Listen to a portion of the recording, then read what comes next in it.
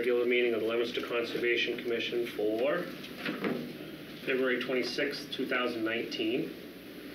To start, we have a request for a letter of support by Wendy Weeks, the grant administrator for the city of Leominster. Hi. So I'm here tonight to ask for a letter of support for the Municipal Vulnerability Preparedness Program, which I have to read because it's a mouthful. So we'll just call it the MVP program. So it's a program through Environmental Affairs at the state. It's kind of a two-phase thing, which you probably are familiar with it, but it would allow us to get a sort of like a planning grant, which would assess all our vulnerabilities given climate change, whether or not you believe in climate change, something's going on. So, you know, we've got a lot of things across the city, culverts, the Manusnock Brook situation over there, anything from emergency management, which we've done well in dealing with, you know, we're prepared for emergencies, but doesn't hurt to reassess the situation. Once we get the planning grant done, it would give us, we can apply for actually money to repair culverts and anything from stormwater across the board, whatever the plan comes out with for dealing with emergencies and climate change. So we'd like a letter of support for that. That's the first step, to get letters of support from planning, conservation, and wherever else we can find. So this program, now I guess, back up, do we have to be, like, you go in as a, do you go in and just say, hey, we want a grant for this, or do we want a grant for that, or how does it? So it's kind of like, so we just went through this with Complete Streets. So what happened with Complete Streets, which is a little bit different, but the same platform, we got a planning grant to hire a consultant to do an analysis of our streets. And that creates a priority list for streets, sidewalks, ADA accessibility. So this would be the same thing. So this would look at this, our vulnerabilities given climate change and other environmental concerns. So that would give us a priority list, and then we would go and apply for grants to address. Okay, so the first step is to hire some sort of consultant to review our things and whatnot. Okay. Commission members, any conversation, comments, questions? Sure. I'd just like to say I've recently been through this process, so I know what you're gearing up for. I wholeheartedly support it, and if as you do start going through the MVP process and you're looking volunteers, please keep us in mind as well. Okay. Yeah, we definitely want to be all-inclusive. You know, with the Complete Streets, we did the highway department and some people in the community who were, you know, in the the Disability Commission. So, you know, with this, we definitely center toward, you know, all of you and planning. Anything else? Is there a timeline? Sooner than later, obviously. Yeah, I think it's a situation where we have to have it in by May 1st, I think, Okay. or when the money runs out. So there's only so much planning money that we can get. So we just want to get it in as soon as possible. Yeah. Okay.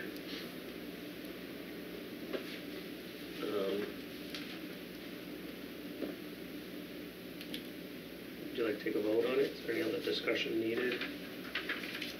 All right. Do I have a motion? I'll make a motion to support the city's municipal vulnerability preparedness program application. Do I have a second? I'll second that. All right, all in favor? Okay. Is this letter to be written by us, by our agent? I can draft it. Okay. Yeah, it can just be simple, just we support it, that's all.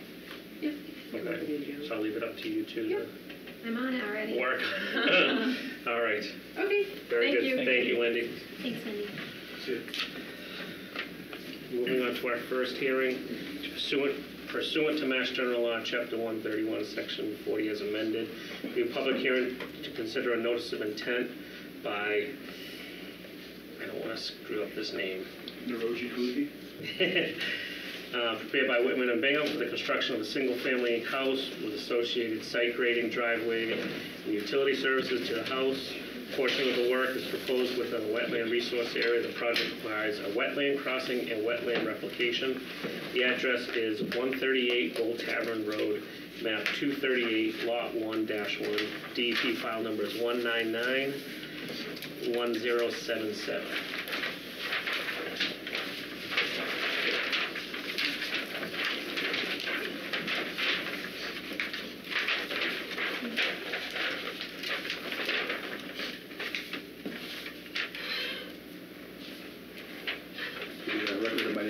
Bliss, Whitman and Bingham Associates.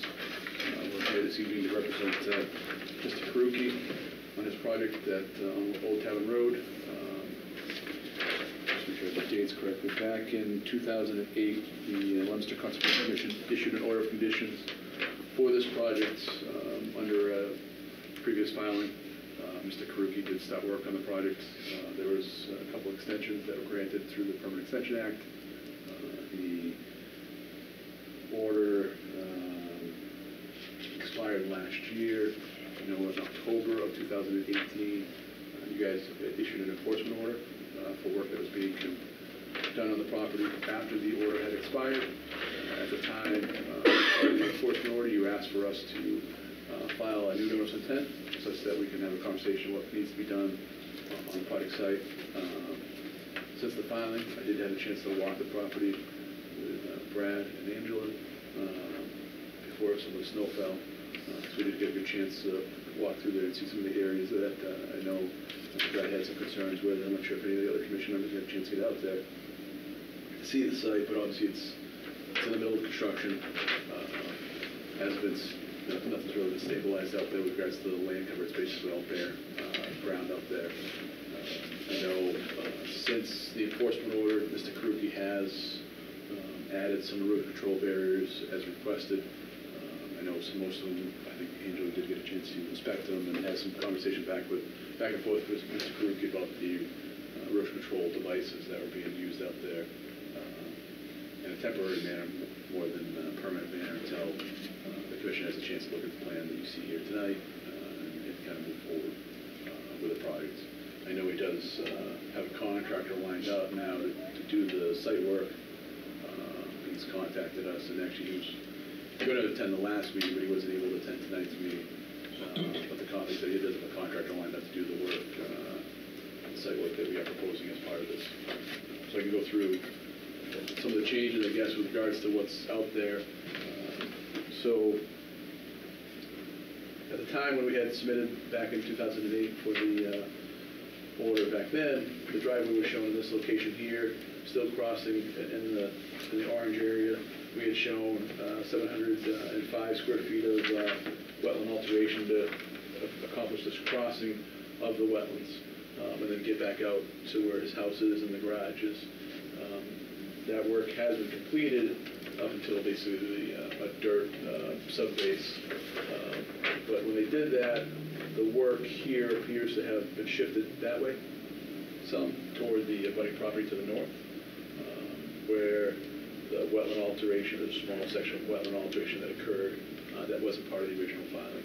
And so as part of this filing now with the commission, we do call for that area to be restored back to its original state, and then for the grades that we had shown on the plan originally to be brought back to where they were, because right now it looks like they brought the grade up a little more than it was supposed to be, and because of that, the grade on the side kind of flared out. And there's actually a boulder retaining wall, a half boulder retaining wall, and I know we got a chance to see it when we were walking the property.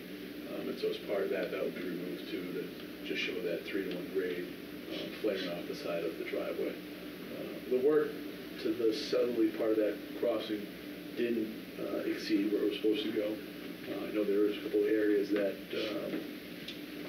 before the end of the fall, when Mr. Karuki put up the sill fence, there were a couple of areas that it looked like the pole or erosion control devices did get breached. And so a couple of those areas that Mr. Karuki did kind of clean up in there. That obviously when he gets going again, he'll have to clean up a couple of those areas that did kind of get into the wetland area shown to the south of that driveway.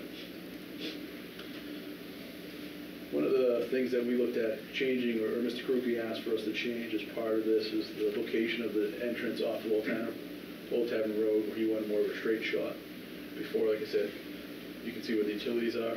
The utilities are in, but that's where the driveway is currently. But he would like it to kind of come straighter to Old Tavern Road as part of the new Fulton Park Commission. It's just work within a 100 buffer zone to that. The crossing's not going to change any. The impact of the wetlands isn't going to change any. It's just the work within the 100 buffer zone, where a few more trees would have to be cleared to construct that change in the driveway.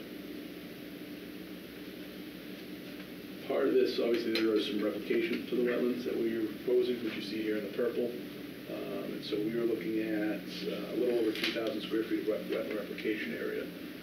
The reason that number is so much bigger than what was being altered is when this filing originally happened, it was done under, I think it was Gervakis, who was the owner of this property, the abutting property. And so when we were in front of the commission at the time, there was wetland filling on both properties to do crossings for the driveways. And then the replication area for both projects was done in this area because that was, at the time, the commission felt that was the best place to put it from both projects together because the two filings were done at the same time.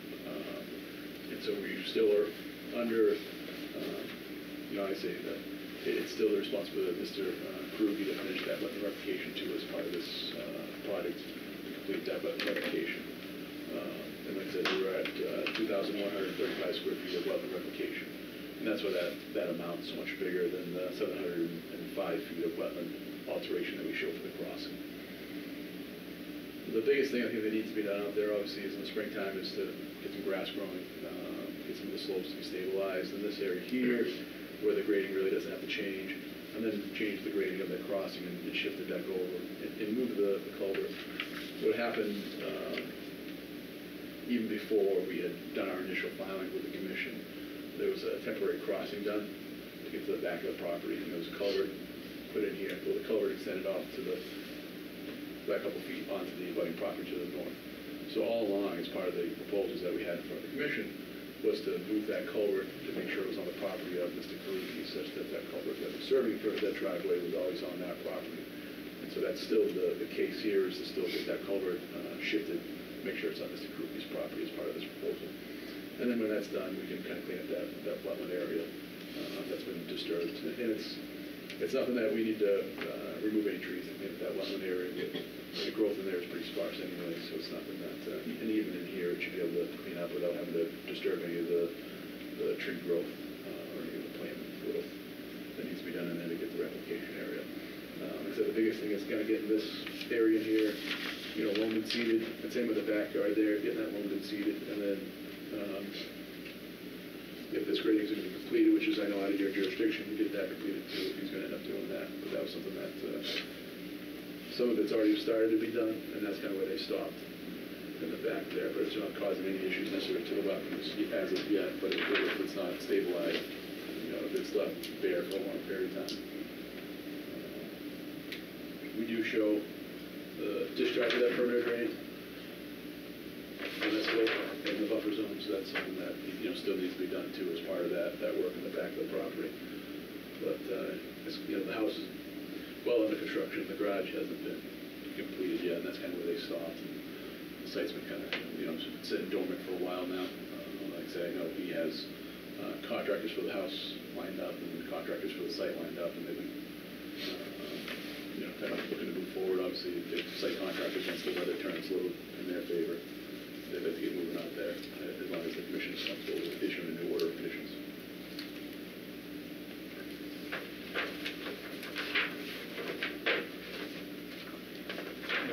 Sure. Go ahead. I didn't look at the whole filing. When was the wetland delineation done? It was done as part of, it was done before, like I said, this was done in 2008 was when we got the order of conditions, so that was the wetland delineation. Well, because things can change in 10 years, so I mean. Yeah, so if you look at the grade out there, when they did the grading, it's pretty close, so there's really, the wetlands aren't going to creep up the hill because the slopes are so steep. And even in here, if anything, it would flare out to the abutting property, but along here, there's a vertical stone wall, so there's no way to really encroach more onto Mr. Kruge's property with that wetland area. And so that's why, and even when we walked the property with Brad, it wasn't anything that we saw that would, the wetland delineation would change drastically. Were you comfortable with it, Brad, or do you recall? Is it something? With what specifically? The wetland delineation, it was a 10-year-old delineation, so, usually we ask it to be 3 years old, within the last 3 years. It's pretty straightforward. Yeah. But because it's a previous filing, this is different, but I just wanted to.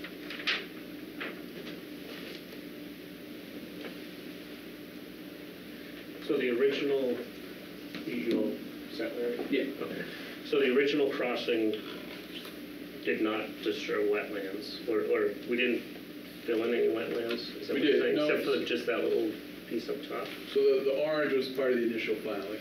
What had happened is, like I said, is when Mr. Kruger's contractor at the time came in, he kind of just did his own thing, didn't really, he followed the plan somewhat in regards to location, but didn't stake anything out and was, left the culvert where it was supposed to, where it was and still is, over the property line, and kind of used that as a landmark to work his way to start building the driveway that was built too far to the north. And so part of this is to remedy and go back to what the original design is, so we can get that culvert off the abutting property to the north. That culvert was installed even before we got involved, before even Mr. Kravakis, who was the initial applicant on Notice of Intent, even got involved with it, wherever he Back bought in it from. 2000? Yeah, it was even before then. It was. Okay, I guess that was my question. So that 12-inch culvert, it's still there, was installed well even before, yeah. Okay. And I don't know if it was installed when they were doing a lot of the rest of the subdivision and we're trying to get access to the upland. Okay. So the only thing that you guys are truly disturbing is that little spot up top. To really replicate it now at this point, yeah. Because all the rest of the wetland that was supposed to be altered has been altered at this point, which is that orange piece there. So that orange piece, Is already filled in. and what is the 700 feet, just The orange. just that orange and that little, This- because you're going this- to replicate that in place? Correct, we're going to replicate the place, correct. All right. Even that, Yeah. it's such a small area, it's, Yeah. Well, to me, it didn't sound right at 700 feet. I'm like, that's not 700 square feet there, so. So where's the current wetland is what you show there, not in purple, because that's the replication. the blue line here is the wetland. And the purple is what you're going to replicate. Purple here is going to be replicated. That's part of that 700 And then plus. this little area up here is going to be Yeah. cleaned up and replicated once they fix that culvert and the rest of that driveway. Just have one kind of comment. Because the wetland was already disturbed, the replication hasn't started. Yep. I'd like to see the replication start right away. I mean, But that's- I don't want to see the house get built, and then the wetland replication not even, because we want to see 3 growing seasons. Yeah. So we want to get that. That's right. No, that's what, I agree with you, that they should. And that's what, again, because it's under a new filing, you have a chance to put whatever conditions you want on it, such that Mr. Kruger has the followings to the T. And there's obviously because of what's been going on before, you can kind of have Angela kind of watch thoroughly to make sure that he's doing it in the sequence that you want it to be done. Okay. I mean, I know we've done that on some other projects, but I don't want to stop him from building his house, but I'd like there to be some mechanism that is something that gets done. Well, right away. No, I think it makes sense once the ground, thaws out, I think it can be done pretty. I mean, I haven't been to the site, but I would imagine you continue to work on the house. Yeah, and the house replication guy at the can same do that, it's time. like I can do the Do you know what I mean? replication area. They're not, Yeah. one shouldn't be. Well, I know in sometimes we say the replication takes place before, like, a certain portion of the project, but, I mean, you already have a house in progress, so you can't even Right. do that in this case. I mean, I would think we could tie a date to replication, Yeah. by whatever, Okay. July 1st or Yeah. something like that.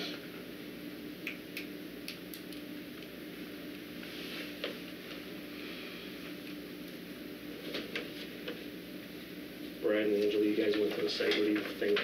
Unfortunately, I didn't get out there, so. I have a few questions. Sure. Just clarify for me, please, the amount of work that was actually done on the abutter's property to the north there. You mentioned the culvert extends onto the property. So there's it's tough to see the color, I think, because it's such a small thing. But that, remember, I don't remember how they kind of built that half retaining wall there? Yeah. It was basically right on the property line. Kind of the best we could determine, it was right on that property line. So they basically took the end of that culvert, then worked their way back.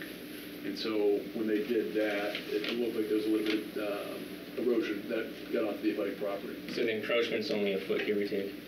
Well, maybe a few, maybe 5 or 6 feet of Yeah. erosion. 'Cause I don't know if you remember, there was some erosion that was on the other side of that Yep. retaining wall, and that's really on the abutting property.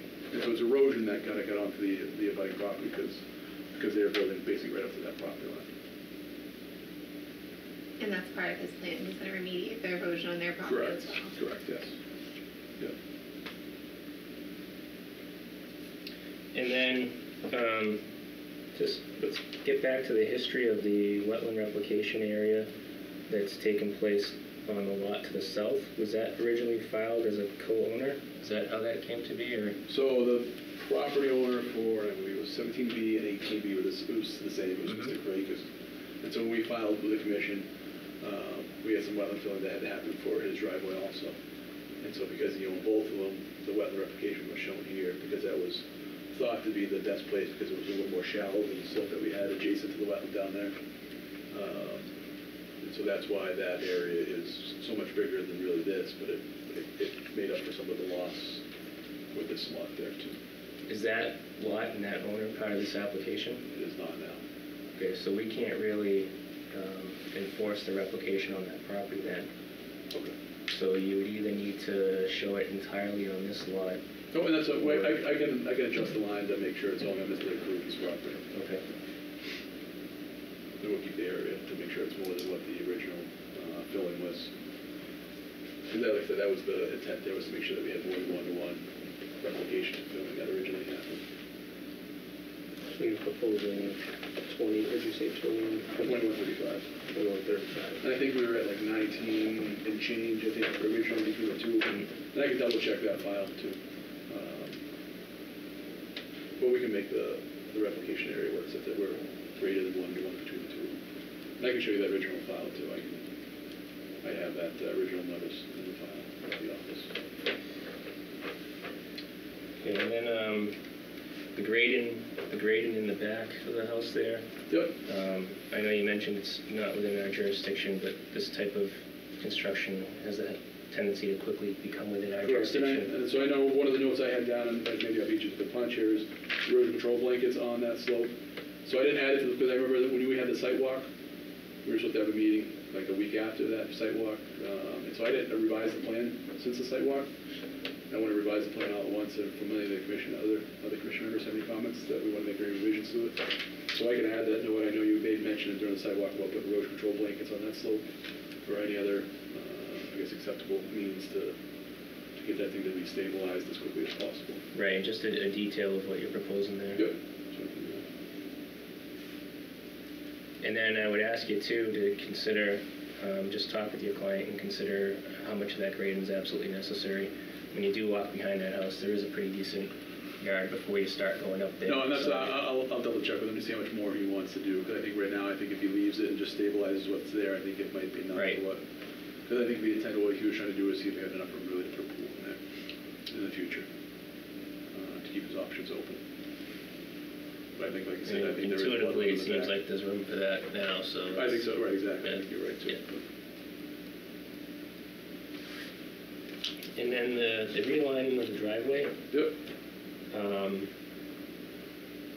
what was the reason for that again? I believe it's just preference for the client, to be honest with you. Just so he came out 90 degrees to the road instead of coming out at an angle, so you can see a little clearer, right? You know, and it was a request that he had, that when we updated the plan for the commission, that if we could show the driveway coming out at 90 degrees to the street. Yeah, my only concern there is if something wasn't broke, why try to fix it, knowing the history we've had with this lot. So So, I would ask you to reconsider that one with your client too. okay. You know, it is just buffer zone work. It's something you could approve, but it didn't look to me like there was a site distance issue or anything else that Yep. might have been driving that. So. Yep, no, that's And then I agree with Larry that Rutland replication should be done this spring growing season. The fill's already happened.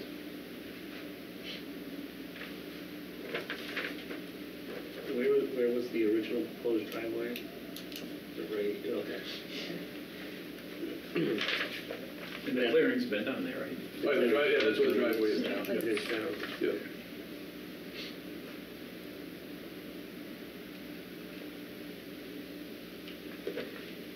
Any other commission members, comments, questions? The only comment I was asked to make was that there has been a stop work order on this property since 2017. I have a copy of a letter from the building department as well. They just wanted me to bring that to the commission's attention. Can we ask what that was for? Was it building inspection related? Yes, they were doing a status check requested by a subcontractor. Do you want me to go into the whole letter? Just, well, I wasn't sure if it was site related, building related. There was multiple issues. Okay. That were, they decided to issue a stop work order completely. And they just wanted the commission to be aware. Could we make it a condition that they have to have all their permitting and approvals and everything? That is a general Yeah. condition. Okay. I can reiterate it in a letter. To Yeah, the I mean, even if we made it a condition, I know even if it's in there, we can make it a condition that Yeah, I can add they it have to to the provide a specials. copy of all. Yeah. Building permits. Yeah.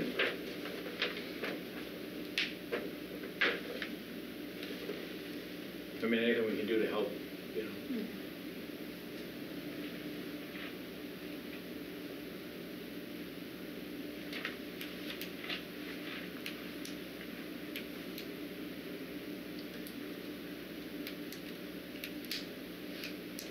Do you want them to address something before we have a vote?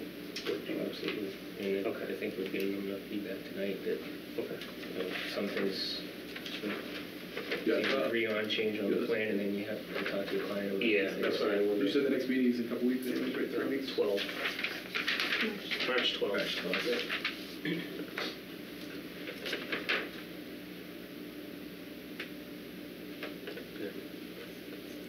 I'm going to open it to the audience anyways. Anybody in the audience like to speak on this notice of intent? Second time and third time. All right. I'm assuming you would like the continuance Yeah, that's fine, we can, continue to the to the March meeting. 12th meeting. I will leave the public hearing open. Any other comments or questions you'd like to have discussed? Okay. Good. Thank you very much. Thank you.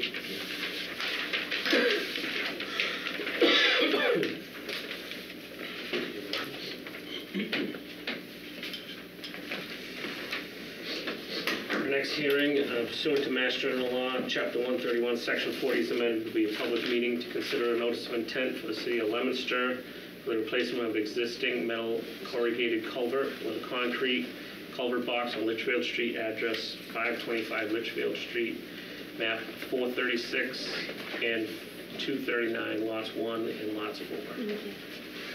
Hi, Matt Lundstedt, I'm with Comprehensive Environmental, here on behalf of DPW. Most of you are on the sidewalk. What we're proposing to do is, a little background, the city got a small bridge program grant from Mass DOT to replace a failing culvert on Litchfield Street. So the existing is a 9x6 arch, which is rusting and distorted, so they're concerned about losing it. We're proposing to replace it with a 15x9 box culvert. We're daylighting about 40 feet of stream, upstream and downstream. Means we're making the crossing a little shorter. In terms of wetland impacts, it's really just temporary to remove that existing culvert and then construct the new culvert. We'll be doing some water diversions, which is shown on the plans. We plan on just damming it up and pumping around or piping around, depending on what the contractor wants to do. There were some, do you want me to go, there were some questions at the site walk. Do you want me to go over those? Or? Yeah, if you could, please. Yeah. So there was one concern, somebody had mentioned the butters had a concern about downstream flooding. We modeled this hydraulically for the existing and the proposed, and at the furthest downstream cross-section, which is about 250 feet downstream, in the existing and proposed, the 100-year water surface elevation does not change. So the biggest change is upstream. As you can imagine, there's two brooks coming together there and going through that culvert. So in the larger storms, that water builds up behind there and kind of the culvert just lets out what it can let out. in our proposed condition where we're improving the hydraulics, that water will get through a little sooner, and by the time it gets to that downstream point, any change in the opening is mitigated, so it doesn't. And we used, in that modeling, we used the latest precipitation numbers, whether they want to call it climate change or climate increase or whatever. It's we used Atlas 14 from NOAA for those numbers, so it is as good as you can get to that point. As I mentioned, upstream is Wilder Brook and Fallbrook. They come together just upstream of this crossing. In terms of meeting stream crossing guidelines, we're estimating bankful width of a new crossing would be in the order of 1.2 bankful would be 44 feet span, so that would essentially become a bridge. Part of the reason they sought this funding is because the city lacks funding to do those kind of things. A bridge would probably be in the millions, and you know, besides meeting 1.2 bankful, there'd be no other benefit. We're daylighting 40 feet of stream. We do maintain, we have an openness ratio that meets the stream crossing guidelines, and we'll be able to provide a natural substrate throughout the proposed culvert, which doesn't exist at this point. It's a metal bottom, and the water kind of shoots through there like a flume. I think those were all the questions that came up, unless you guys can remember. It's designed, the design storm is 25-year, which can pass through the culvert without overtopping, and then the 1500 will still build up a little. Currently, it's handling about between the 5 and 10 year, so before it backs up. Any commission members, questions? Do the plan set? Yeah, I can put up.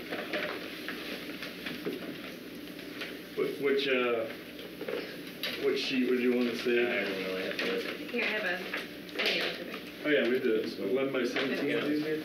I got my good glasses on too. Yeah, I was like, usually you like the big one. But yeah, anyone else have a copy?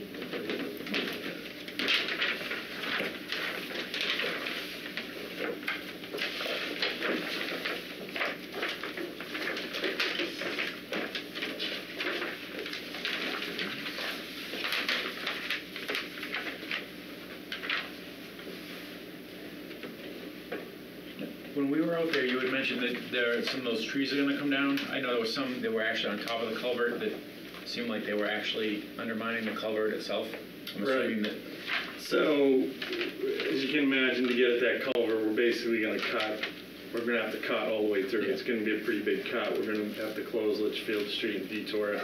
So the trees within those limits will be lost to whatever. I mean, the contractor will save whatever he can. We'll try and, you know, as many mature trees as we can without, you know, endangering safety. I think because we're shortening, I think towards the end of the existing culvert, the cut won't be too bad because we're pulling in on each end. So right around that location where that existing kind of chamfered end was, we'll be able to save some of those bigger trees. Hopefully. But it seemed like even some of those big ones shouldn't have been there, only because you could see the roots were sort of negatively. Yeah, right. Reaching down through, you know. Yeah, yeah. In the metal culverts, as the flow line fluctuates, that's where you get the worst rust, and then you can see it just started to deform and under the load of all that embankment. Yeah. And then pulls open up and the roots get in where the water is. So.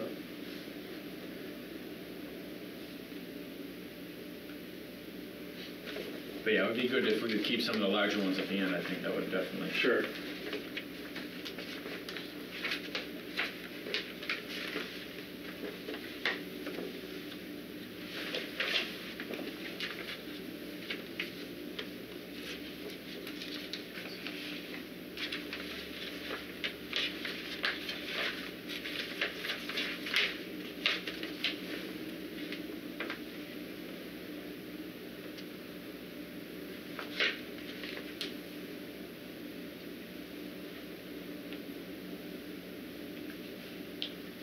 What's the spec on the stream bed materials that you're proposing to put in? So we did pebble counts. I don't remember if we put the actual spec in there. So we'll have a design substrate. What we actually like to do is when we excavate, we'll save some of the material that's under the existing culvert. Presumably that was, when they built the culvert, they went into a stream, put the culvert in, and backfilled. So we'll look at that material, saving that actual material that's out there as part of the substrate, and anything we need to augment, we'll base on our pebble counts. I don't remember if we actually included that in the plans, but that's a specification we'll have to, that will include in the contract to be required, both to save native material and manufacture anything it needs. It'll be rounded. The gradation will be similar to the material we found with the pebble counts, and it's a pretty tough spec to meet. You just can't use processed gravel from a gravel mine. It's got to be bank run, but there's a few. These projects with the natural substrate are becoming more prevalent. So there's actually some folks who are starting to mine and stockpile that material, particularly out west, out in the western part of the state.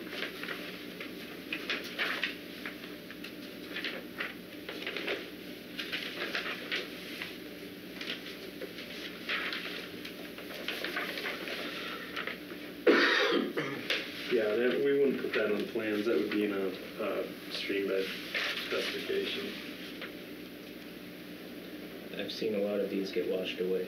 Yeah, no. So so that's one of the things with the stream crossing guidelines, that this material we'll put in the substrate is actually designed to match what's out in the stream, so that if it moves, whatever's moving in the stream in the bigger storms move in and takes its place. That's one of the intents of the substrate, and the stream crossing guidelines is not become a barrier to sediment transport.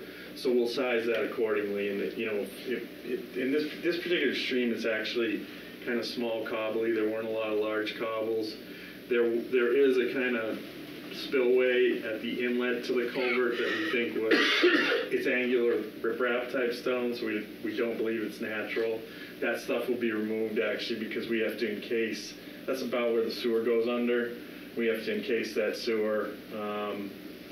Existing sewer in concrete because of the structure we're building. We're worried about the structural integrity of that pipe after we're done because of the height of the retaining walls, wing walls on the upstream side. So we're going to be encasing about 30 feet of that sewer pipe in concrete. And then we believe that's where the stone is, so that'll be low enough that we can actually redo the stream through there too to match what's out there.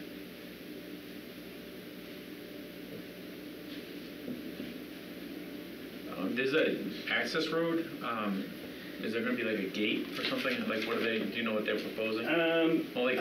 We get a lot of ATVs and stuff. Yeah, I don't believe it will be improved to the point where it'll be usable. It was more, they wanted to show that area in case in the future they've got to get down to the end. I would think at that time they'd probably do some kind of emergency situation to clear it and get down there. If you remember on the upstream side, our site walk, there's that access that kind of looks like it begins actually up at the park and goes all the way down, but it's overgrown. It's really just to define that area and make sure they can. Okay, but it's not going to be cleared as part of this. I don't have an answer for that. They talked about doing that, but didn't have us show it on the plans just because it's unnecessary at this point. They just wanted to make sure they'd have access if they could, because that downstream side's you can't go right down. Yeah. They'd have to come kind of cross country from the other edge of the property.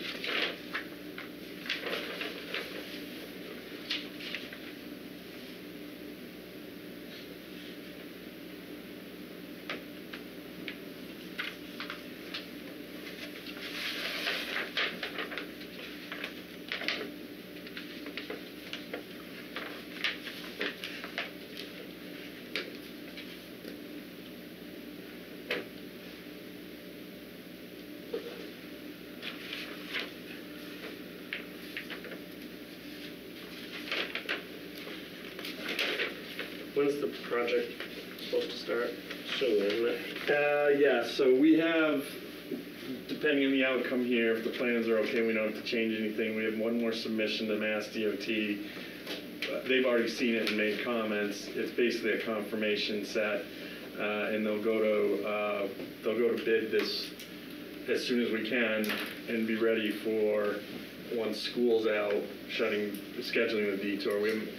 They haven't exactly worked out the timing, but the intent is to do it this summer once school's out, so we don't impact buses, and get it done as quick as we can.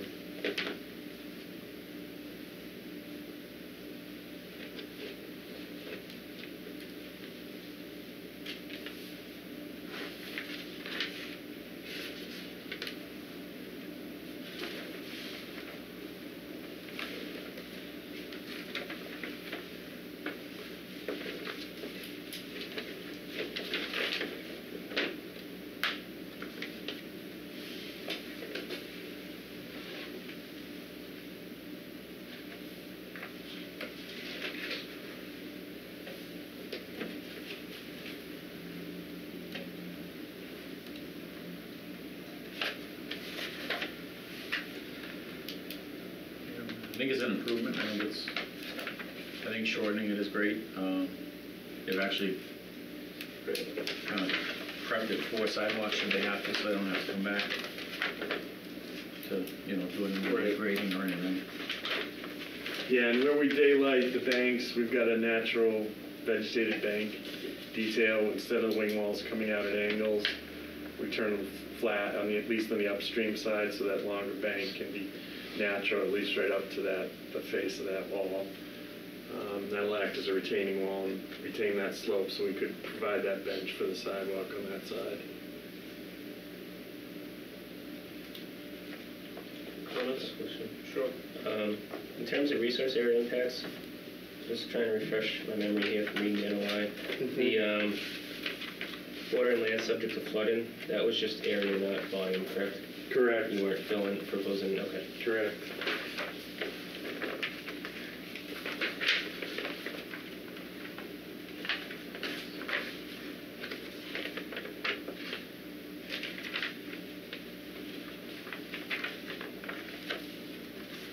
The other thing I can think is I'd just like to see an as-built when it's all complete, just to make sure that those resource areas meet what's proposed. Okay.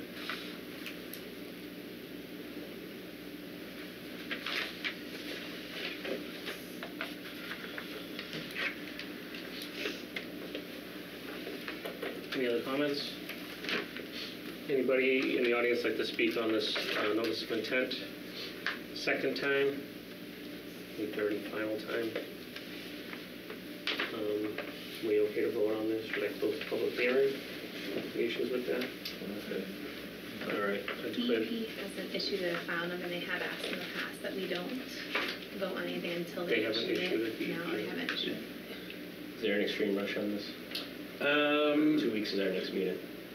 No, as long if it's just to close and because of the I looked too. I didn't see it. I was just checking. Some projects I wouldn't be hesitant to just close it anyway, but when you have this number of resource Right. area Yeah, impacts, that's fine. I wouldn't be surprised if Yeah, they send a bunch of comments. If you don't have substantial comments, about these plans, I can get them to Mass DOT. We'd be waiting for a review period anyway for that, and that basically wouldn't even be their last chance at it. After we submit to DOT, they confirm that we've made the changes from previous submissions that they were looking for, and then their final set that they need, they comment on this set we send them. So the real final set to them can still have changes if it need be from DEP. So we can move forward to Mass DOT submission, and that one shouldn't hold us up. Okay. Well, we'll wait then. Okay. At this point. Would you need someone to be here next? Well, if there's DEP comments, obviously, we'd want to address them. I can communicate with you Okay. if it's necessary. Okay. So. Yeah, that works. Excellent. So, I think we're good. Okay, March 12th, our next meeting. excellent. Thank you. Thank you.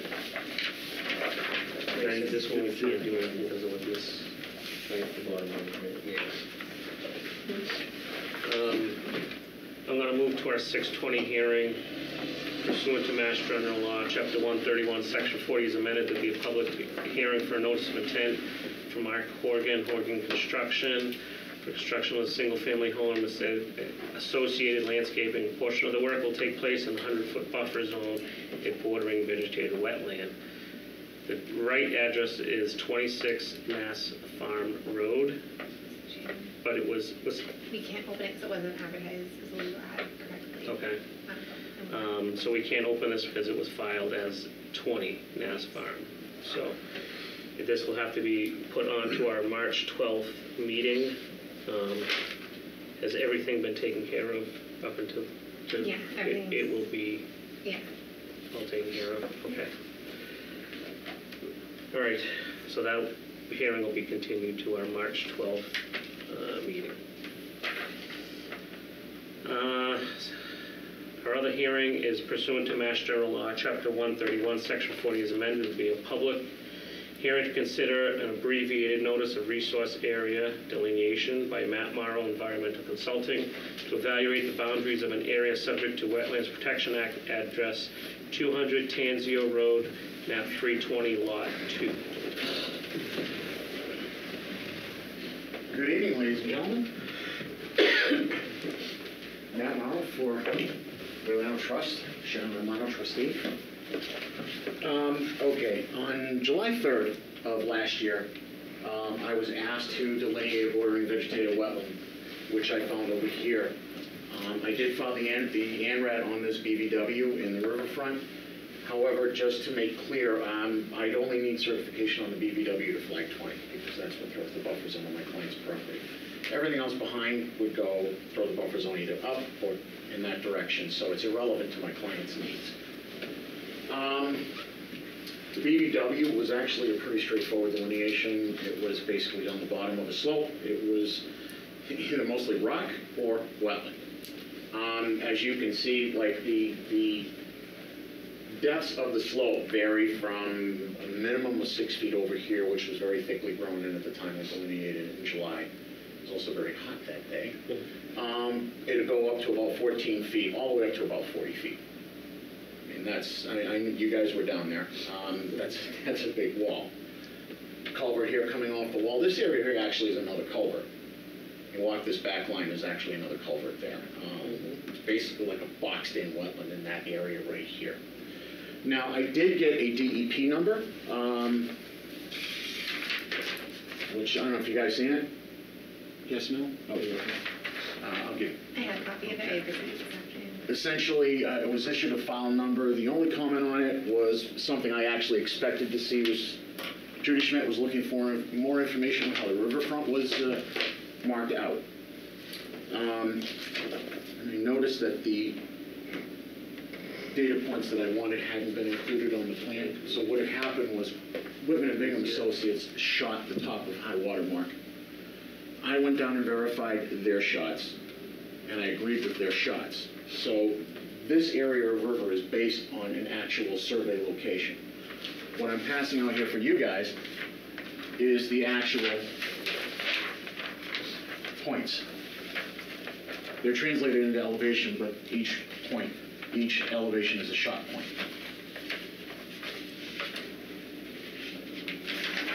I sent this when I saw it to Judy gave me a DEP number at 5:30. All of a sudden, my email went off. When I read the comments, I sent her the supplemental information immediately, so she does have it, along with an explanation of what had happened here. So.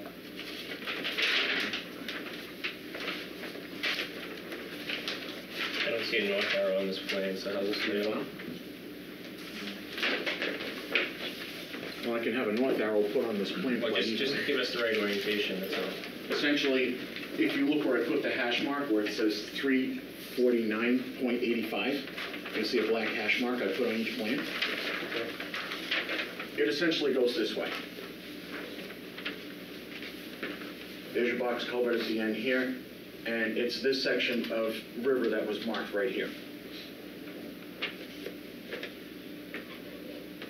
So north would go this way.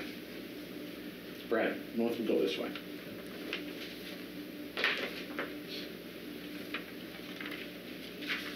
So everything was survey located.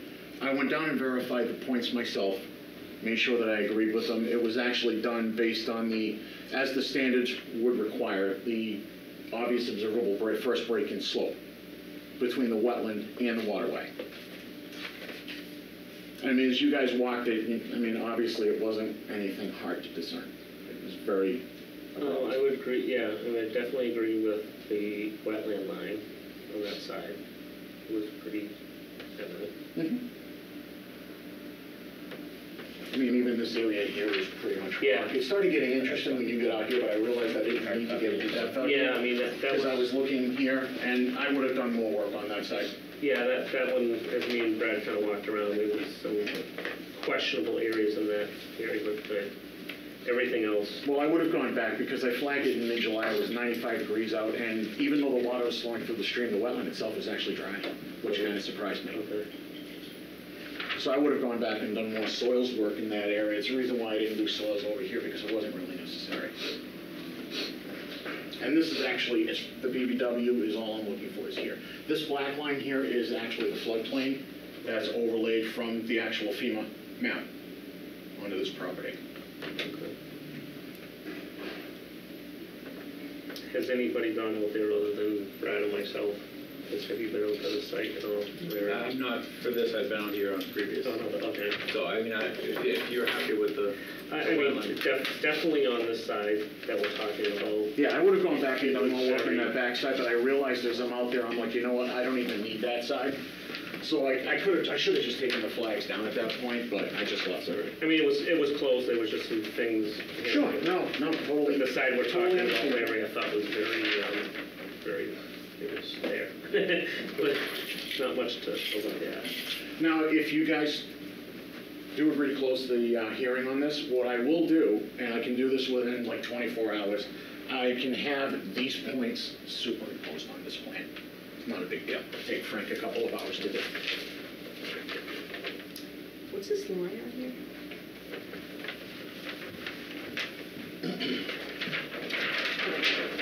I drew that in because I was just saying to Brad, north goes this way. So if you look at the plan, you see north this way, this hash line and this section is that section of the road. That's just point of reference, Mhm. basically, okay. Yeah, I scribbled that in as a point of reference.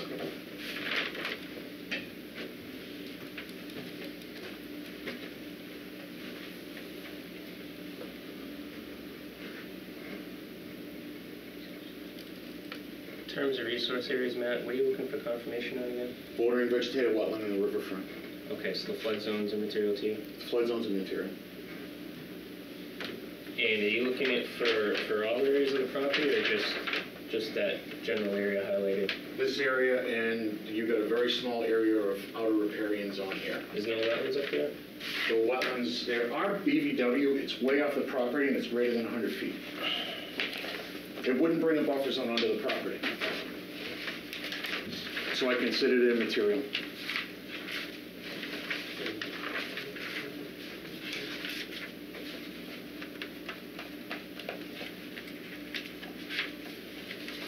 No, the 100 and 200, I mean, yeah, the 100 and 200 variants. This is your 100, this is your 200, this is your 100-foot buffer zone. Okay. And those are based off of these points? It's based off of those points, yes. Okay. That was shot by survey and That's correct. confirmed by yourself? Yes. So what about the area over here? We don't even see the resource area on the map. So how are we supposed to It's confirm? way off the property, it's down, it's far. Yeah, but if you're talking, I mean, if we're supposed to show where the riparian zone is, we would need to see the resource area. Okay, so you're talking in this section of Fallbrook, I mean, it's pretty much like almost a half a mile down the road. This is way out here, that's why, it's way off the property, they didn't shoot it. But we're being Off the asked property to anyway. determine you're asking us to determine where the riparian zone is, but it's The not. outer riparian zone on this, not the inner riparian zone, will be off the property. You're talking about a 119-foot linear section, really. Out of this whole property, you're talking 119-foot linear section. And the line on Fallbrook is very obvious. You can look at it right from an aerial photo and come up with the same conclusion just from an ortho photo. Where's the property line, Matt? This is the property line here. It's this square. Oh. Goes out like this and then goes down like this. So it's this area right here is the majority of the property, and you've got this strip that comes here. This part isn't on the property, it wouldn't even count. We're talking just this area right there a little bit.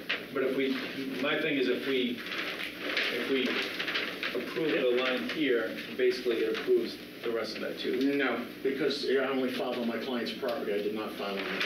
I'm only asking for this. I did not ask for this, I asked for this. And on this area that's on the plan, I'm only asking for 1 through 20. That can be specified on an ORAD.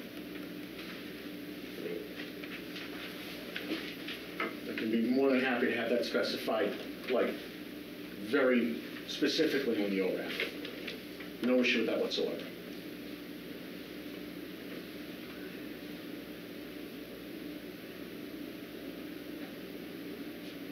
And those are flags, what, 1 through 20? 1 through 20.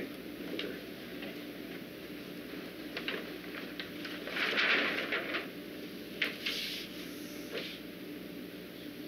How did you guys get in there, by the way? I'm just curious. When you did the walk, it was fun, wasn't it? Can I go again, Mr. Chairman? Yes, sir. Okay. So, a few comments, Matt. I do want to see those mean high water marks on the plan that you shot here. Absolutely. Like I said, I can get that done in 24 hours. So add those to it. Also, I'm concerned about the numbering sequence on the BBW. If you're looking to tie that down, and we're conditioning just a certain string there, it looks like the numbers go up sequentially to number 17, and then they restart again at number 8. So you Where? I can show you here in mine. Oh, I see it. And we noticed that when we were out in the field. We were very confused at first following the number The line. numbering. All right, I will have the numbering sequence clarified on Yeah. the plan. So, yeah, clarify that, please. That way, if we're making a decision on a delineation, we can specify which flag numbers and, eliminate all this extra stuff that's shown on the plan. Well, I'll have the flag numbers specified, but I mean, it would be from the property line to the northerly side of the culvert. Yeah, I'd rather see But I will have the flags have that. specified. And then, getting back to the far northerly portion of that site again, I have similar concerns to what Larry does. If you're showing a riverfront area, I want to see those points again from where the mean annual water line establishes that. There should be survey points on the plan, not just something that you guesstimated from an aerial. And No, I didn't guesstimate it from an aerial. I was just making a point that you could see it obviously from an aerial. Okay. They were survey located. I can have like a detail Then- sheet with the survey located points and this area isolated specifically. yeah, so show that, if you have to show that portion of the survey in this open area part of the plan or something, that's fine. I can do that too, yeah. And then the other question I had is, and the chair and I didn't walk that particular strip, probably because we didn't think it wasn't going to be important to your project, but the old filing does show BBW on that parcel up in this area. Really, because I walked that parcel, I didn't see anything that even looked remotely like BBW. And that plan was also done by Whitman. Yeah, I walked that area, I didn't even see anything that remotely looked like BBW up there. Obviously, if there is, I would have to have that put on the plan at a later date. It wouldn't count as part of the certification. Well, that gets back to, my earlier question of what are you looking for an answer for from us here? Is this, do you need us to determine riverfront and BBW at this portion of the property? Riverfront, Okay. just riverfront. Well, if you have BBW here, then that gives you a buffer up beyond it too. So, my opinion is if you're looking for a resource area establishment at this part of the property, you should show all of them.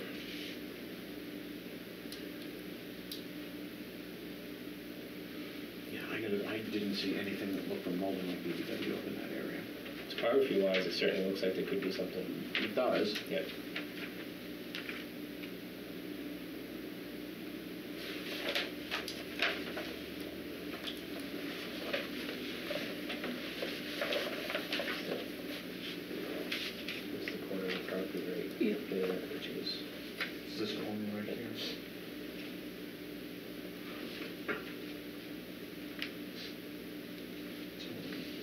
anything there, we'll bring a small section of buffers on here.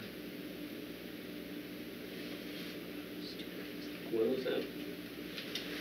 I thought it was early 2000s. 2002. 2002.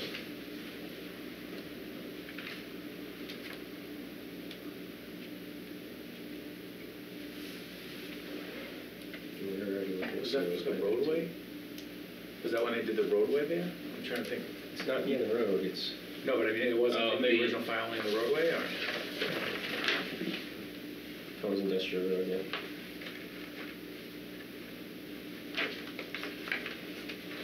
Yeah, I didn't see anything here that even looked remotely like that.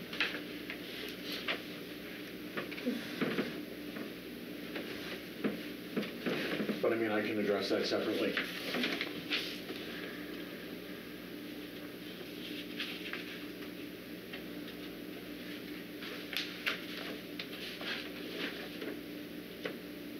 If I could just have a moment, guys?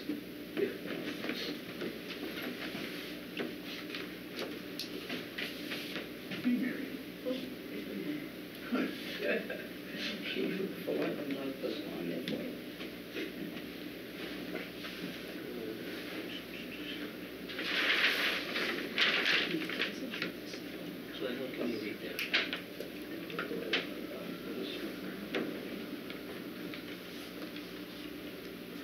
Guess I wasn't paying attention to the flag numbers up here too much.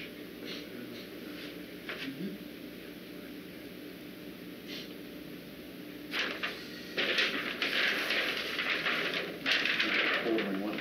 Okay.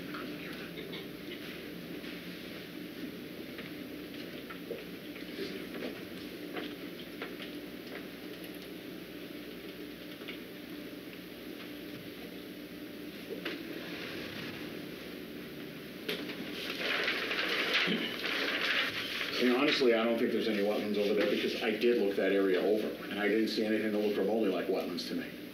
Okay. I think it's something that we'll have to look at then, just to confirm.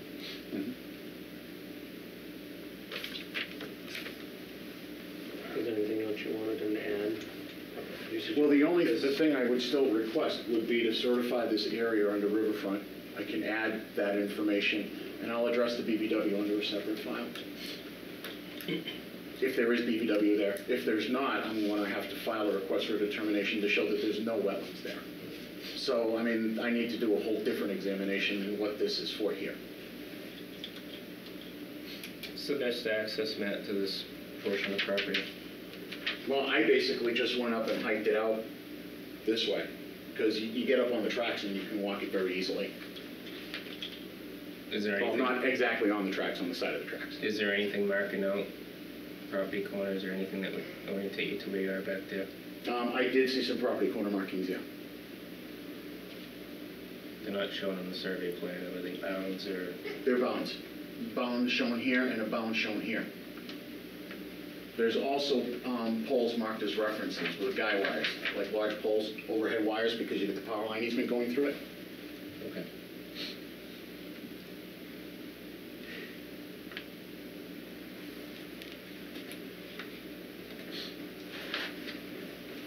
But I will address that under a separate filing. I'll set that up. Okay. Any other questions or comments? All right. Did I give you a copy of these?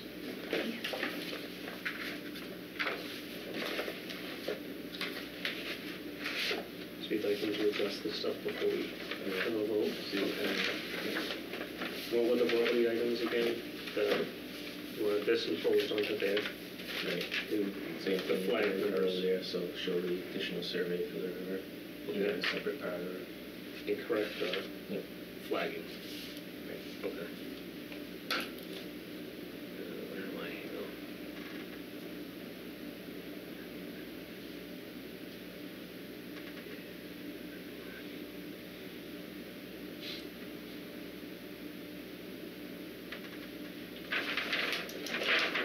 Did this, I remember when we were out there, you had a question about this. Does this information help with that?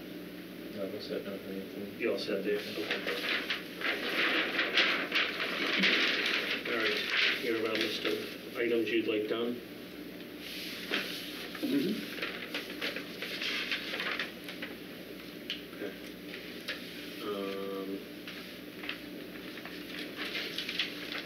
And I will address the BVW on that end, or lack thereof, whichever it is, under a separate file. Okay. So we will continue this to the next hearing until you can get the plan with all that information as per Mr. Stone's recommendations. That's okay with you? No, it's perfectly fine. Okay, perfect. And we can take a walk out there ourselves if we so choose, into that little area over there. Don't see why not. Okay. All right, you good?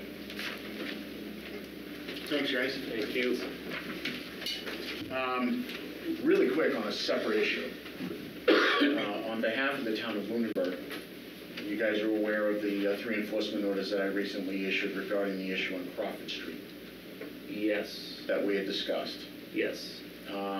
The owner on Crawford Street is coming to the commission meeting, well, his attorney is, on Wednesday, March 6th. Okay, The MBTA and the Fitchburg Redevelopment Authority are currently scheduled for March 20th, okay. also Wednesday. The chairman would like me to extend an invitation to any one of you guys that wanted to come to the meeting and participate. He would more than welcome anybody from the commission that wanted to be there. So March 6th Yeah, and March 20th, and March 20th. and that is in town of Lunenburg. Now, there will be, I am doing a site walk on the property with, I got everybody's consent, with the attorney at 5 o'clock that same day. We're going to meet on the property. If anyone of you wish to come along, you're more than welcome. And that would be on the 6th? Yes. Yes, okay. And where in Lunenburg is your meetings? Is it the Ritter Building or is it? In this, March 6th will be in the Ritter Building. Okay, We'll do the first Wednesdays in the Ritter Building and the second Wednesdays in Town Hall, because that one's taped for television. okay. Appreciate it. Okay, Thank no you. problem. Thanks, guys. Yeah, you can move that. Chill wheels. Moving on to our regular meeting is certificates of compliance. We got DEP file number 199-1069-567 Pierce. Continued until springtime because we're waiting on growth. Second one is DEP file number 199-1028-42 Sheldon Hill Drive. So I did do a site visit on, excuse me, on February 8th. Everything does seem to be built per the plans. My only concern is that it's not stabilized at this time. There's a lot of silt, and the erosion controls that are in place are most definitely doing their job, but as you can see in the images that I shared, they're pretty inundated, and there's a good 6 inches behind it where you can see the difference in elevation, difference in ground level. Okay. That's really my only concern. When they take those out, all that's gonna. Is that the So one? it looks like we I just want to, I remember looking at it, I just wanted No, to. I hadn't seen the pictures, I wanted to pull it back up on my phone, but it was not. Send me the link. Yeah, okay. Yeah, I think we definitely want to see some growth and some better stabilization before. Were those pictures the ones you sent us taken on? February So those are the, okay. Yeah, I definitely would like to see growth on that one at this point, so we can continue that until some growth happens, which will be in a couple of months. Extension permits, DEP 199, 1018, 1019, 1020, 1021, 1022, 1023, and 1024. Roach Ave is off of Miriam Ave. That's correct. Okay. No work has been completed no work has been started. from when we originally had our site walk 2 or 3 years ago, or whatever it was. Any comments, questions? So there's been no clearing, no No anything? clearing. No, okay. Their floodplain permit as well as their special permit has expired for the site, so there's no work happening at this time.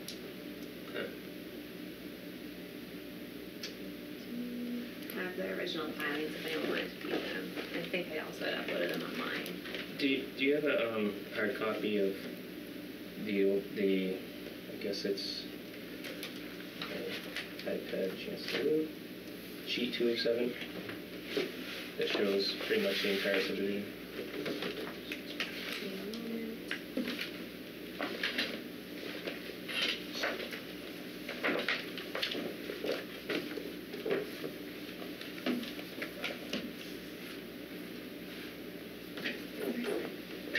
You're lucky. Now, have they made any mention of like work being started in the spring or? In terms of the project. Yeah, so I know that they're optimistic that construction should start in the springtime, just to work out for timing and funding the last 3 Yeah. years, but yeah, springtime, something should be happening. It's just sometimes we give 3-year extensions after 3-year extensions after 3-year extensions. Right. So sometimes it's better to give a 1-year extension, and that way it keeps everything fresh, but I mean, if they're gonna start, it's just, you know, and then sometimes, you know, things get forgotten or, you know. Correct. It falls off the radar and. I mean, I you know. specifically remember this site walk, and I remember all the different sites and stuff like that, but 3 years from now, it's a whole Yeah. different ballgame, so. So their plan is to start construction Yes. this that's my construction understanding. season? Yes. Okay. Now what about their other permits? Other permits, they're going before the planning board in the next month or so. I believe so. I know that they just reapplied for a special permit for the floodplain. In their subdivision, this open space subdivision. Yeah, I want to have to, on that. And those currently with, going to? Those are going through the process currently, so Okay. it's not available. So they couldn't obviously move forward until those are in place anyways?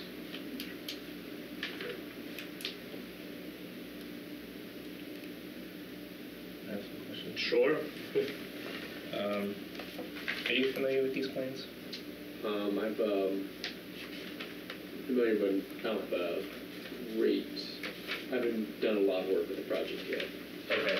Are you familiar with the filling in the floodplain and the compensatory storage calcs that were done? I don't think so. Okay. The roadway itself, do you know if that, at the completion of the project, if that's going to remain private under the homeowners association, or if that's going to become a public road? I don't, but I'd be happy to check. Okay. So I have concerns about the filling in the floodplain. I don't agree with the numbers that are shown here. I'd like some more clarification on that. It looks like the filling that's been done within the floodplain is not meeting compensatory storage area at like elevations. So if you fill between elevation 100, 101, you've got to at least cut the same amount of fill at those same elevations. It looks like they're taking credit for at different grades, which you wouldn't be entitled to. And the other concern I have is the proposed floodplain compensatory area that's shown as hatched up on, I guess it's parcel 3. Can't really read that number. Start. But it that area on the low end kind of terminates between what's shown as grade 474 and 473. Yet the cuts are shown going down to 473, so I'm concerned that somehow within the calcs, maybe in that particular area, you're taking credit for a tenth or 2 or 3/10 more than what you'd be entitled to there. So I would need to see a little bit more information on the floodplain work before I really want to consider extending these. There may just be some clarification, or it may need some minor plan revision to show that that's going to meet the performance standards.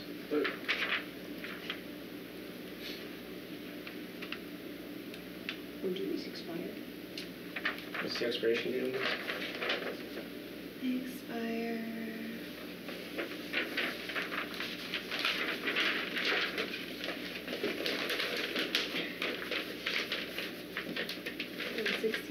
2019. So it- Yeah. Right, and the chart that's being shown on this plan sheet 207, really not shown as what I would typically see as the industry standard. I mean, you should be showing what the volume is for the fill at elevation. For instance, they start at 473 and go up to 475. So you show a volume of the fill at 473 to 474. You show a volume of the fill at 474 to 475. It's showing some volumes, and then the cumulative, I'm not sure how some of those are being added up. It's a little unclear to me there, but when I look at the like elevations and compare that to the cuts, they're shy on a few of them and meeting the performance standards. But so just some clarification on all of that, and hopefully that can be wrapped up in 2 weeks.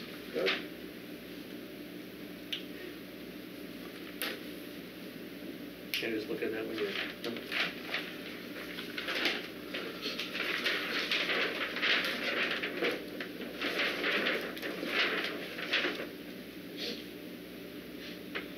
You know, if you could get it to our agent ahead of time, and that way we can look at it before the meeting. Yep, sure. On top of that.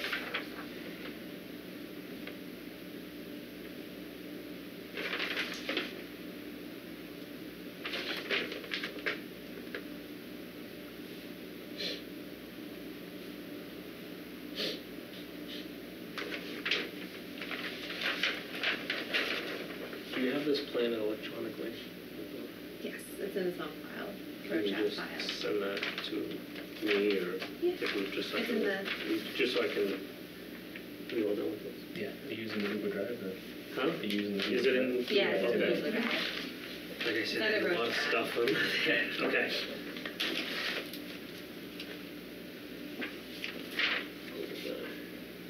Okay. Anything else you'd like to see on the plans, or? That's my biggest concern. In terms of the timeline, on a subdivision like this, I would be inclined to do a full 3 years. I don't see a point in doing less than that, because the project's going to be ongoing. Yeah, that's why I just want to, I would agree with saying that it's going to take more than a year if they just start a subdivision this size. But I just want to, I agree with Larry that 3 years has been a long time just to remember the site, you know, so, okay. Yeah, if you could have that done for our next March 12th meeting, I think we should be able to, as long as it meets Mr. Stone's standards, I think we should be all set. Thank you. Are you here for any other projects? I don't believe so. Okay. Do we have any new communications?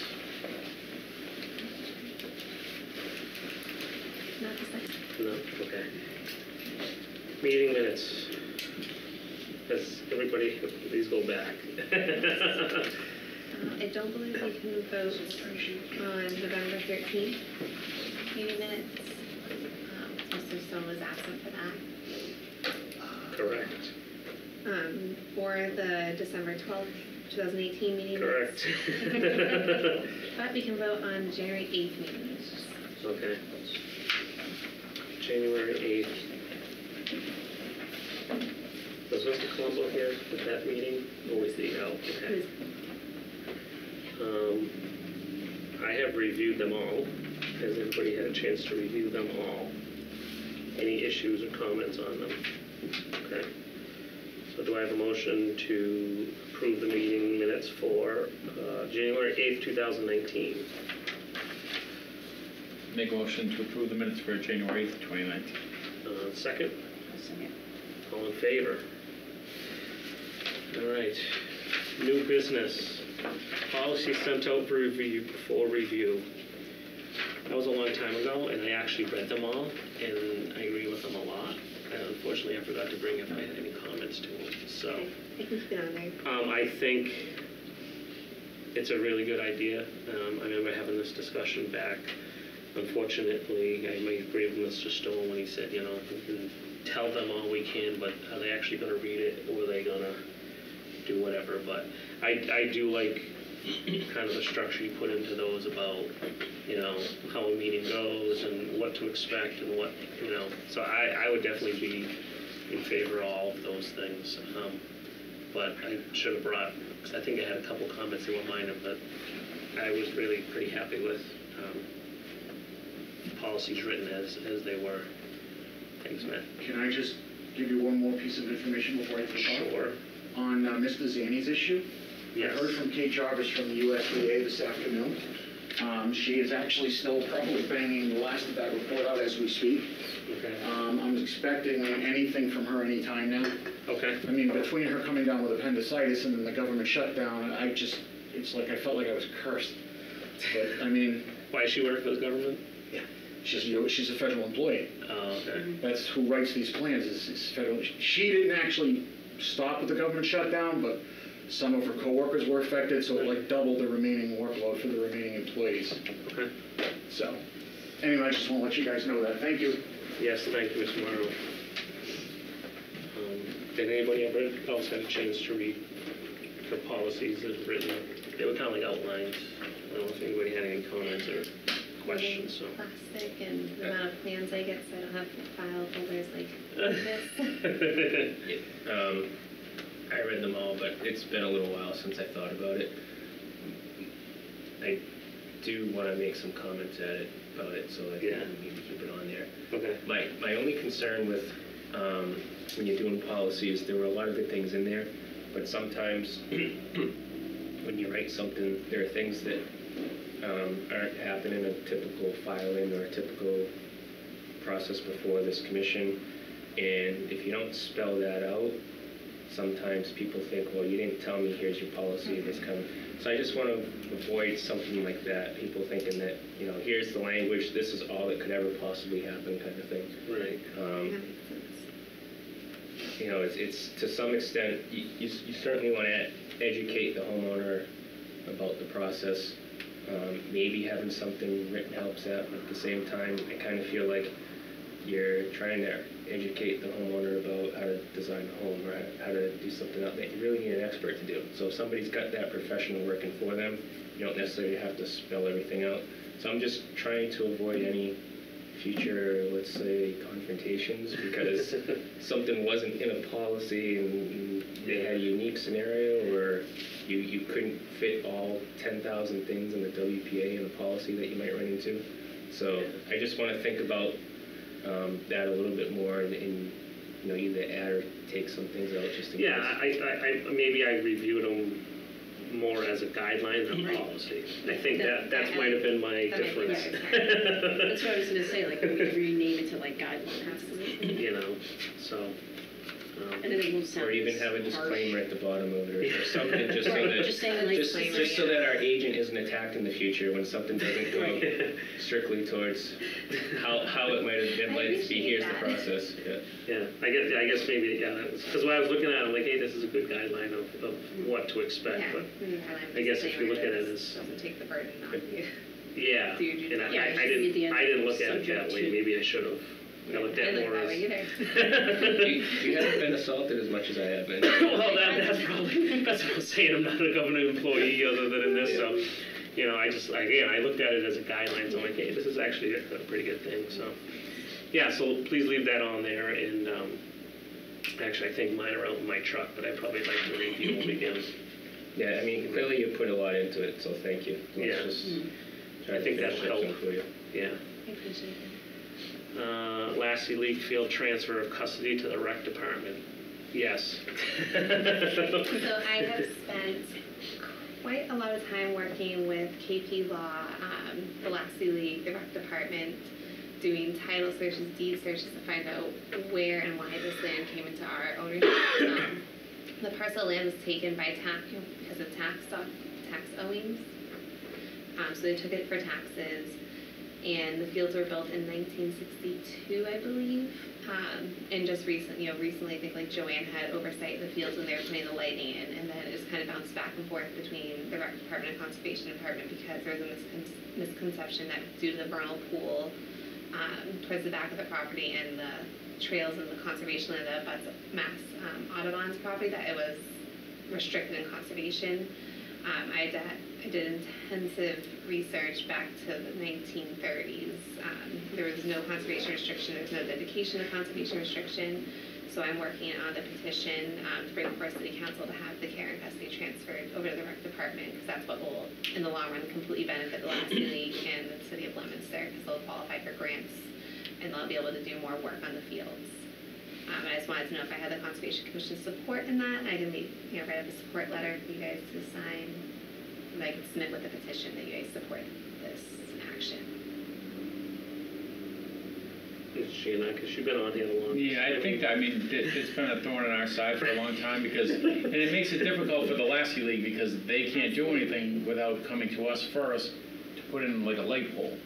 And it's like, you don't need to come to us to put in a light pole, but technically. They had to come to us because they wanted to, no parking for a safety issue Yeah. on their property, so, Yeah. I feel this will really benefit them and the community. I mean, if we can get together like a map that shows the resource area, Yeah. I know there's a defined berm and you have to kind of go up over the berm and into the woods to get to the resource area because it kind of goes up and down and it sits kind of in that low-lying area. I mean, if we can just have something that just that shows where that area is to make sure that, right. they don't decide, later on to Put put a field over there, yeah. drain. Well, I made sure that the rec department is very aware of it, and I've added it into the file, and I can add it into the lease. I can see if we can add it into the lease agreement as well to be conscious. Yeah, of it's areas. far enough away. I mean, we've never had a situation Yeah. where that's been a problem, but at least so they're aware of it. Yeah, Absolutely. But I think it's a good move. yeah, I think so too.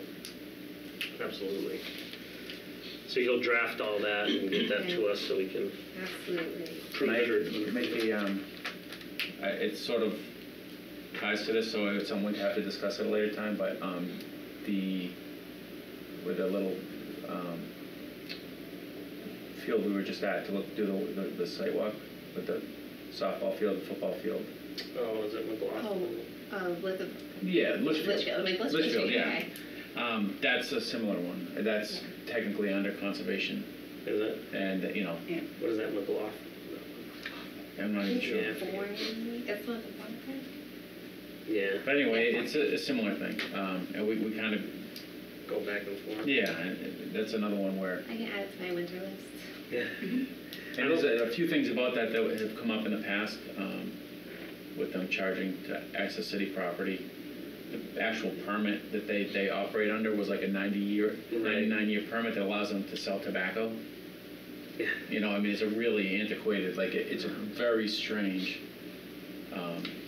agreement. I mean, if conservation isn't even part of any decision there, everything is totally done Right. by the rec department, so we're not even involved in, the leases or the use of the property.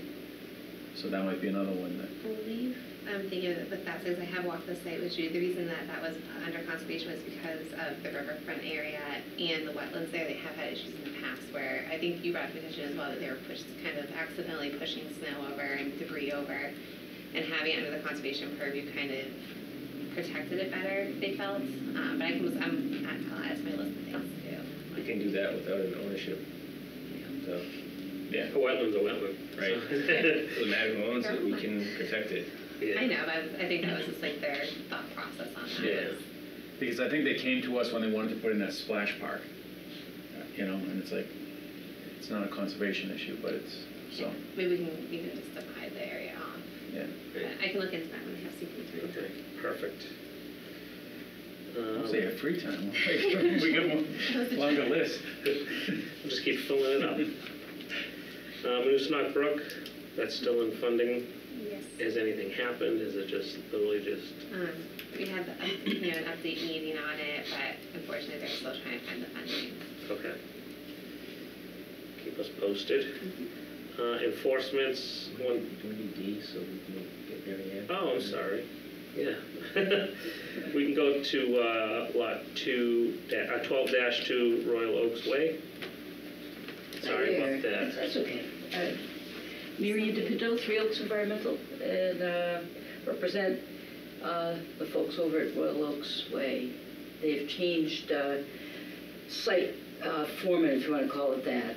It was Brian Campanelli. He's moved on to another site and has left Jay Klinsky or something like that. Who was very responsive. I met him at the site a couple of days ago, and he said, show me what, what needs to be done here and what the concerns are. We went through your list, and I wrote a little note to you. Yeah, I received it. Okay. Basically going down different items and keeping an eye on it, because underneath all that snow and ice, it's all frozen solid, that once spring comes and that first inch is defrosted, and it'll start moving in the rain. So we're going to keep a really close eye on it, make sure it's not migrating through the erosion controls. Once everything's all defrosted out there, we'll be cleaning out the wetland areas that have turbidity sediment that's stuck to the leaves. It's pretty visible, but it's not moving at the current time. So if you have any questions at this point. I've brought all 5 reports that I made. I didn't know if you... I have been sharing them with them. Okay. I brought them just in case. I may need copies of all of them. Excuse If me? you want, I can take them for the file time. Yes. That's easier if you're not going to keep them. The one at the bottom is mine. I just wanted to say, I did meet with Jay. We had about an hour-long meeting just going over the order of conditions, going over the process, the rules, the regulations, because he wasn't exactly familiar. He wanted to know. So we did basically have like a pre-construction meeting, went over the expectations, communication options as well. And he was definitely just very communicable. Okay. So at this point, obviously, due to the weather conditions, nothing can be Yeah. done. Yeah. I just wanted to update you guys on the foreman and the erosion issues. And initially, we had thought we'd put up some orange construction fencing, but because of the narrowness of the driveway and the long vehicles that come in, and as they turn the corner, literally they swing out, their back ends swing out, and we get hung up in that stuff. So what I asked them to do is stick stakes, even into the snow or the hay bales. I think they can get them through the hay bales at this point, and put orange flagging on that. Okay. And that stuff they can miss. If you can get the corners just right, you can stick it so that the rear ends of the vehicles can get around. Okay. At this point, it seems like they brought most of their lumber in that they Yeah, I think need and they're- stuff, and it's just kind of stockpiled. And they could not get a dumpster in there, so they got sort of a dumpster in there. They brought it in on a cart almost on wheels, put it up next to the house, and I've asked them to police it every day, make sure that stuff isn't blowing out, and they'll cover it. So that's basically it right now, but we'll keep an eye on it. And when we get melting and half an inch of rain, or I'll be out there to inspect it every time. I was off for a little while until we saw eye to eye on it. So now I'm back on the site. Okay. So. Any comments, questions? Well, I appreciate you throwing updates, and it's good Oh, to good. know what's being monitored, because It's a tight site. Yeah. It really is a tight site. It needs to be watched carefully. So. thank you very much. All right. Thank you. You're welcome. I appreciate it. You're welcome. Good night. We talked about 138 Old Tavern Road earlier this evening. 723 Willard. Have you had any communications with Mr. Dandini since our last face-to-face? I have not, but I have been working with KP Law, Mr. Lane. He's just waiting for those meeting minutes for that meeting that we had discussed. Okay. I think it was the December 8th one, I believe. I have to go back and double check. He was waiting for the meeting minutes so he could draft his letter, because he wanted to take direct excerpts out of the meeting minutes and attach a copy of that in his letter to them so that he could see his agreement. I believe meeting minutes, even if they're not approved, after like 30 days become... The draft need to be prepared before that anyway, so I don't see why you can't do that from the draft. I think he just wanted to make sure that everything said was what you guys had wanted said, so Yeah, that I was mean, his. the draft minutes are there, the video's there, I think you can't. I understand him wanting to cross his T's and dot his I's, but I mean, at some point, come on, it is what it is. Yeah. I will let him know that the commission feels confident in the. Right. Yeah. I think we ran into this before, and they needed the minutes for something, and I think there's a rule that, like, after so many days, technically the minutes can be used for whatever purpose, even because the commission has a due diligence sort of thing that they have, like, X number of days to actually approve them. I mean, you can still go ahead and approve them, but if they're needed for some other purpose, I think they, but, No, I would think he should be able to, you know, and if someone needs to actually review his letter, they can look at, that's it, you can go look at the video itself, Absolutely. you know what I mean, to confirm that that's what was said, so. 134 Crawford Street in Fitchburg, encroachment into Leominster is within 200-foot riparian zone. That's the thing that Mr. Morrow was talking about, that whole enforcement deal with the town of Lunenburg and. Yes, I don't believe the town of Fitchburg is involved at this time, I'm not 100% sure. But here are some GIS images. now where is 130, which one is 134 Crawford? It is right near the industrial road, I think it's a solar. You can see the images right here. It's a weird intersection point on Crawford Street where Lunenburg, Leominster, and Fitchburg meet. We own a portion of the resource area because the MBTA owns a parcel that's in Leominster right there. The amount of encroachment in Leominster is, I don't want to say minute, it's small. It's a small encroachment. It's not giant from what I can tell. I don't have permission to go on the property from the owner, so I haven't gone on the property. I've looked from the road, I haven't seen too much.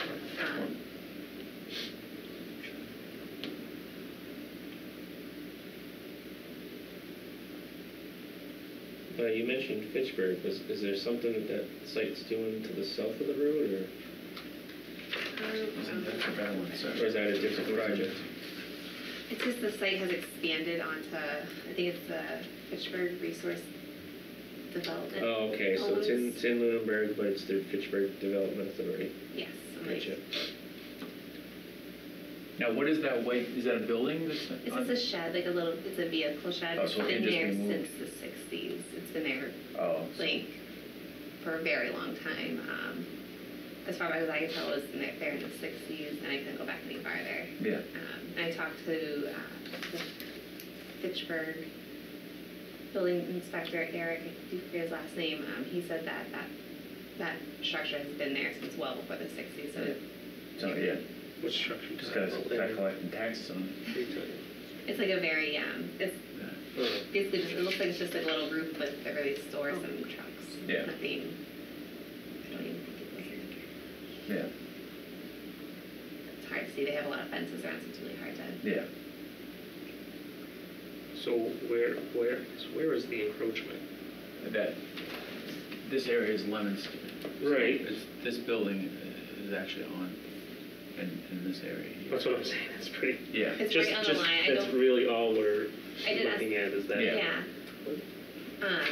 They're gonna have to take out if and when the MBTA issues a no trespassing order on them.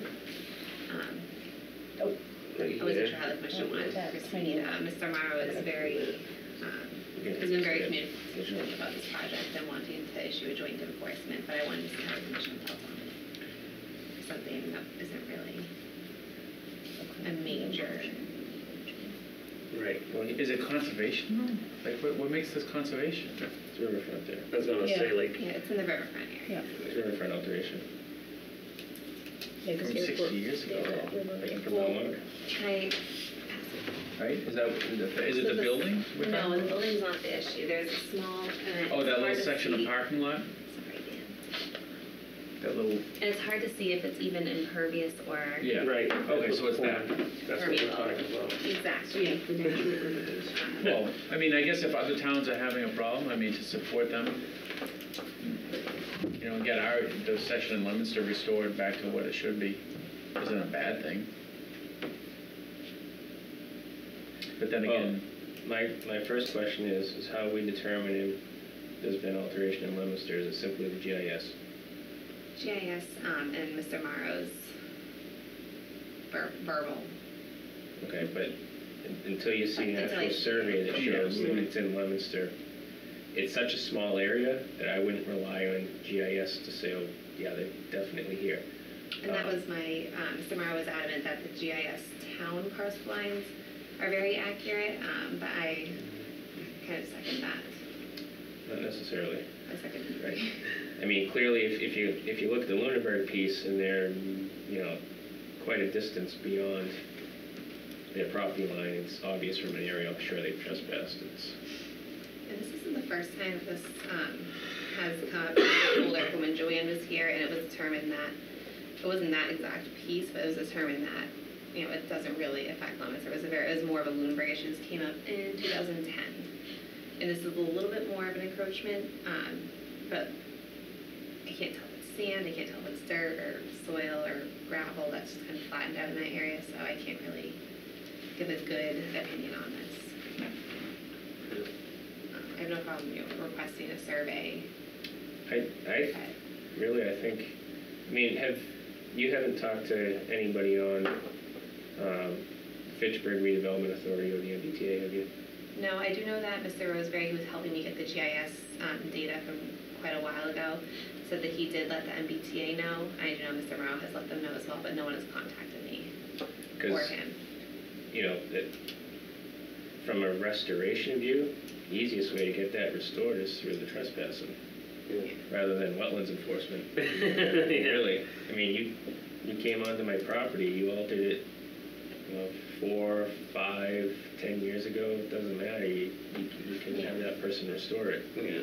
So hopefully that's what the MBTA and the Fitchburg Redevelopment Authority would want. Did you guys want me to attend the Lunenburg meetings? Is that first one, I wasn't quite sure which one he said was. you said the second one, March 2nd, March 6th is not, and March 20th is. In March 6th, he said the attorney for the property owner was there at that one. What was the agenda on the 20th one? I think it was Just the public hearing. Yeah. the televised portion. Because they don't televise all their meetings, I can confirm with him. Okay, I'm just curious what was different about, because, you know, could the thing be wrapped up March 6th, or, like, I'm just Yeah, I can. confused at what was the schedule there again? Why there were two separate meetings set for this? Because some people will go into the March 6th, and some people, the attorney was Right, March 6th. I couldn't remember and who was on March 20th. I can't remember either. We're gonna have to watch this tape. Watch our own meeting to remember what they Oh, said, that's you know? I mean, if we can get a survey and just to have them put a spike in, you know, drive a piece of rebar in the ground, mark it, then you know Yeah. for sure. Again, my thought though is, I don't want to get involved if we don't have to. Hopefully, Yeah, I have like hopefully the owners can get this resolved. So that's the easier way to do it. Yeah. Mhm.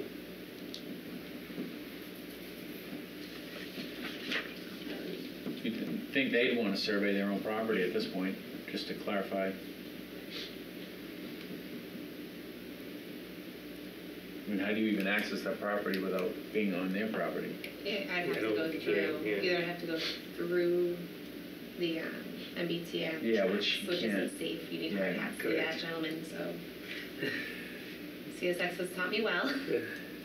Yeah, they have to shut down the lines and get 2 people to Yeah. bring you out there and. It's kind of a pain.